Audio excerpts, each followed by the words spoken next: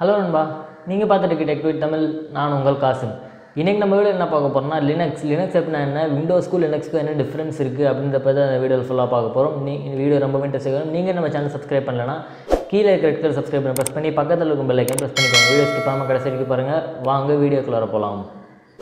சரி, okay. First Linux அப்படின்னு பார்க்கலாம். லினக்ஸ்னால் எல்லாத்து மாதிரியும் அது ஒரு ஆப்ரேட்டிங் சிஸ்டம் தான். ஃபஸ்ட்டு ஆப்ரேட்டிங் சிஸ்டம் தான். நான் விண்டோஸ் யூஸ் பண்ணுறேன், எதுக்கு நான் லினக்ஸுக்கு போகணும் அப்படின்னா ஃபஸ்ட் அதுக்கு ஒரு எக்ஸ்ப்ளனேஷன் கொடுத்துடலாம். ஃபஸ்ட்டு லினக்ஸ் வரதுக்கு முன்னாடி, விண்டோஸ்லாம் வரதுக்கு முன்னாடி ஃபஸ்ட்டு எப்படி யூஸ் பண்ணுறாங்க, ஒரு ஆப்ரேட்டிங் சிஸ்டம் என்னென்னா, இப்போ ஆப்ரேட்டிங் சிஸ்டம் எதுக்கு ஒர்க் ஆகுது அப்படின்னா, ஒரு அப்ளிகேஷன் நீங்கள் இப்போ விண்டோஸ் எடுத்துக்கோங்க, நீங்கள் யூஸ் பண்ணுற உங்கள் சிஸ்டமில் விண்டோஸ் மோஸ்ட்லி எல்லோரும் விண்டோஸ் யூஸ் பண்ணிருப்பீங்க.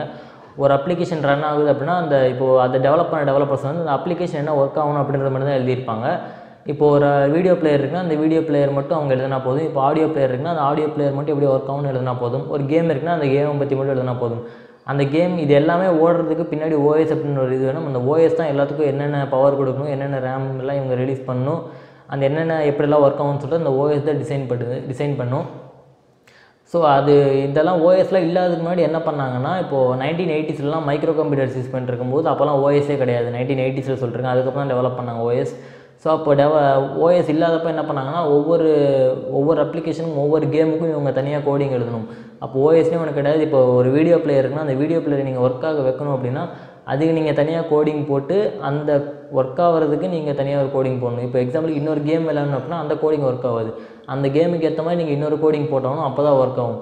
ஸோ 1980ஸ்ல இந்த மாதிரி ப்ராப்ளம்ஸ்லாம் இருந்துச்சு. அப்போ ஒவ்வொன்றுக்கும் ஒவ்வொரு கோடிங் போட வேண்டியதாக இருந்துச்சு. அண்ட் இப்போ நீங்கள் ஒரு இதில் போட்டுச்சின்னா அது இன்னொரு கம்ப்யூட்டரில் ஒர்க் ஆகுமா பார்த்தீங்கன்னா ஒர்க் ஆகாது. ஸோ அதுக்கு தனியாக நீங்கள் போட்டாகணும். இந்த மாதிரி நிறைய டிஃபிகல்ட்டிஸ் இருந்துச்சு. அதுக்கப்புறம் கொஞ்ச நாள் கழிச்சு தான் சிபிஎம் அப்படின்னு ஒரு ஓஎஸ் வந்துச்சு. ஸோ ஐபிஎம் வந்து என்ன பண்ணாங்கன்னா, ஸோ இந்த சிபிஎம்மை வாங்கிடலாம். ஸோ இந்த ஓஎஸ் இப்போ வந்திருக்குன்னா மோஸ்ட்லி இதுதான் எல்லாத்துக்கும் பரவிட்டு இதுதான் எல்லாருமே யூஸ் பண்ணுவாங்க. ஸோ இதை நம்ம அக்வயர் பண்ணிட்டா ஸோ நம்ம தான் ஓஎஸ் டாமினேட் பண்ண மாதிரி ஆகிடும் அப்படின்னு சொல்லிட்டு ஐபிஎம் யோசிச்சாங்க. அதுக்கப்புறம் அது அவ்வளோக்கா ஓடலை. அதுக்கப்புறம் தான் பில்கேட்ஸ் எல்லாத்துக்கும் தெரியும். பில்கேட்ஸ் தான் மைக்ரோசாஃப்டோட ஓனர். ஸோ அந்த பில்கேட்ஸ் என்ன பண்ணார்னா டாஸ் அப்படின்ற ஒரு ஓஎஸ் எழுதினார். டிஓஎஸ் டாஸ் எல்லோரும் கேள்விப்படுங்க. ஃபஸ்ட்டு அந்த சிபிஎம்க்கு அப்புறம் அந்த ஓஎஸ் வந்து டாஸ் ஓஎஸ் தான். ஸோ அந்த டாஸ் எழுதி ஐபிஎம்காக டாஸ் அப்படின்ற ஓஎஸ் டெவலப் பண்ணார். அதுக்கப்புறம் அது ஐபிஎம் வாங்கி எல்லாத்துக்கும் பரவிட்டு இருந்துச்சு. அதுக்கப்புறம் பில்கேட்ஸ் என்ன வச்சுன்னா, ஏன் நம்மளே ஒன்று பண்ணக்கூடாதுன்னு சொல்லிட்டு தனியாக பண்ணது தான் விண்டோஸ். ஸோ எல்லாருமே விண்டோஸ் தான் யூஸ் பண்ணிட்டு இருப்போம். மோஸ்ட்லி எக்ஸாம்பிளுக்கு 100%ல் 80% ஆஃப் த பீப்புள் வந்து விண்டோஸ் தான் யூஸ் பண்ணிருப்பாங்க. ரிமைன் 20% தான் மேக், லினக்ஸ் அந்த மாதிரிலாம் யூஸ் பண்ணிருக்காங்க. பிகாஸ் விண்டோஸ் வந்து யூசர் ஃப்ரெண்ட்லியாக இருக்குது அண்டு யூசர் இன்டர்ஃபேஸ்க்கு வந்து ரொம்ப ஈஸியாக இருக்கனால எல்லாரும் விண்டோஸ் போயிட்டுருக்காங்க. அண்ட் நிறைய அப்ளிகேஷன் கேம்ஸ் எல்லாம் விண்டோஸ்க்கே நிறைய டெவலப் பண்ணிட்டுருக்காங்க. எல்லோரும் அதுக்கு மூவ் ஆகிட்டு போயிட்டுருக்காங்க. மோஸ்ட்லி கொடுக்குறது எல்லாமே இப்போ வேர்ல்டு ஃபுல்லாக மோஸ்ட்டாக டாமினேட் பண்ணிட்டுருக்குது விண்டோஸ் மூலம். ஸோ அதனால் எல்லோரும் அதே யூஸ் பண்ணிட்டுருக்காங்க. சரி, இப்போது லினக்ஸுக்கு இதுக்கு என்ன டிஃப்ரென்ஸ் இருக்குது அப்படின்னா, இப்போது இது வந்து நீங்கள் மோஸ்ட் எக்ஸ்பென்சிவ், நீங்கள் காசு கொடுத்து மட்டும்தான் வாங்க முடியும் விண்டோஸை. பட் லினக்ஸ் வந்து அப்படி கிடையாது, ஃப்ரீ ஓப்பன் சோர்ஸ். நீங்கள் இப்போ போய் நீங்கள் உங்கள் சிஸ்டமில் ஓஎஸ் போகணும் அப்படின்னு நினச்சிங்கன்னா கூட ஆன்லைனில் போய்ட்டு லினக்ஸ் டவுன்லோட்னு போட்டிங்கன்னா லினக்ஸுக்கு ஒரு வெப்சைட் வரும். ஈஸியாக நீங்கள் டவுன்லோட் பண்ணி நீங்களே ஓஎஸ் மாற்றிக்கலாம். யாரும் எந்த சார்ஜும் கேட்க மாட்டாங்க. அந்த மாதிரி ஒரு இதுதான் ஓப்பன் சோர்ஸ் தான் லினக்ஸ்.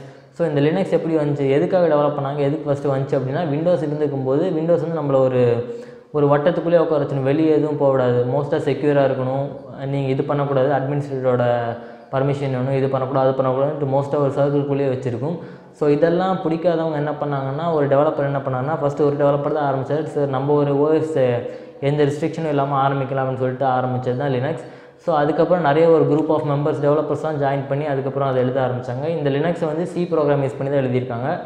வெறும் சி ப்ரோக்ராம் யூஸ் பண்ணி லினக்ஸ்ன்ற ஒரு ஓஎஸே எழுதியிருக்காங்க. இது எழுதிட்டு அதுவும் எல்லாத்துக்கும் ஓப்பன் சோர்ஸாக வச்சுட்டாங்க. யார் வேணால் டவுன்லோட் பண்ணி யார் வேணால் ஓஎஸ் போட்டுக்கலாம்னு சொல்லிட்டு. ஸோ விண்டோஸில் பண்ணுற எல்லா ஆப்ரேஷனும் இதுலேயும் பண்ணலாம். நீங்கள் என்ன கொஞ்சம் கஷ்டப்பட வேண்டியதாக இருக்கும். கொஞ்சம் அதில் வந்து கிராஃபிக் இன்டர்ஃபேஸ் வந்து ஈஸியாக இருக்கும். ஸோ இதில் கொஞ்சம் யூஸ் பண்ணுறதுக்கு வந்து கஷ்டமாக இருக்கும். ஸோ பழகிட்டிங்கன்னா லினக்ஸும் வந்து ஈஸியாக பழகி போயிடும். அந்த மாதிரி எல்லா அப்ளிகேஷன் எல்லா கேம்ஸும் இதுலேயும் விளையாடலாம், எந்த பிரச்சனையும் கிடையாது. அண்ட் ஓப்பன் சோர்ஸ்ன்றனால எந்த ப்ராப்ளமும் வரும் அப்படின்னு நினைக்கக்கூடாது. எதுவும் எல்லாமே சேஃப் தான், அது எல்லாருமே யூஸ் பண்ணலாம்.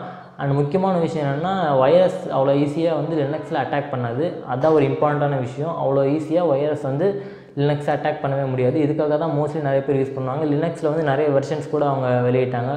உபுண்டு, ஃபெரோடா அண்டு காலி லினக்ஸ் எல்லாம் கேள்விப்பட்டிருப்பீங்க. காலி லினக்ஸ் ஆல்ரெடி வீடியோ மேக் பண்ணியிருக்கேன், ஹேக்கிங்காக யூஸ் பண்ணுறது அப்படின்னு சொல்லிட்டு. ஸோ அந்த மாதிரி நிறைய ஓஎஸ் வெர்ஷன்ஸ்லாம் அவங்க விட்டாங்க.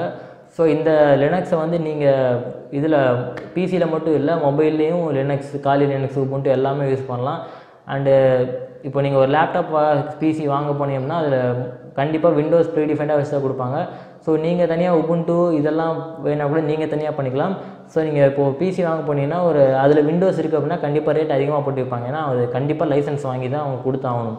ஒவ்வொரு நீங்கள் வந்து நான் எதுவும் பர்ச்சேஸ் பண்ணி ஃப்ரீ ஆப்பில் தான் டவுன்லோட் பண்ணுவேன், எதுவும் பர்ச்சேஸ் பண்ண அப்படின்னு நினச்சிங்கன்னா கண்டிப்பாக நீங்கள் ஒரு லேப்டாப் வாங்கும்போது விண்டோஸை பர்ச்சேஸ் பண்ணி தான் வாங்கியிருப்பீங்க. ஸோ அந்த மாதிரி நீங்கள் கம்மி ரேட்டில் வாங்கணும் அப்படின்னா லினக்ஸை டவுன்லோட் பண்ணி அதில் கொடுக்க சொல்லலாம். ஸோ அந்த மாதிரி பண்ணிங்கன்னா உங்கள் ரேட்லாம் கொஞ்சம் குறையும். அண்ட் இதுவும் யூஸ் பண்ணுறதுக்கு ஈஸியாக இருக்கும், பழகிட்டிங்கன்னா ஈஸியாக இருக்கும்.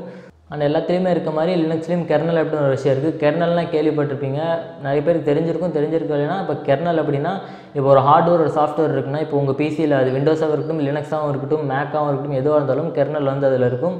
இப்போ ஒரு ஹார்ட்வேர் ஒரு சாஃப்ட்வேர் இருக்குன்னா அது எப்படி ஒர்க் ஆகும்னு சொல்லிட்டு கெர்னல் தான் வந்து ஒரு பிரிட்ஜாக இருக்கும். ஒரு சாஃப்ட்வேர் வந்து இப்போ அதுக்கு ஆக்சஸ் கொடுக்குது, இப்போது இந்த ஆப்ரேஷன் நீ பண்ண அப்படின்னு சொல்லி சாஃப்ட்வேர் கொடுச்சுன்னா அந்த ஹார்ட்வேர் வந்து அந்த ஆப்ரேஷன் பண்ணுது.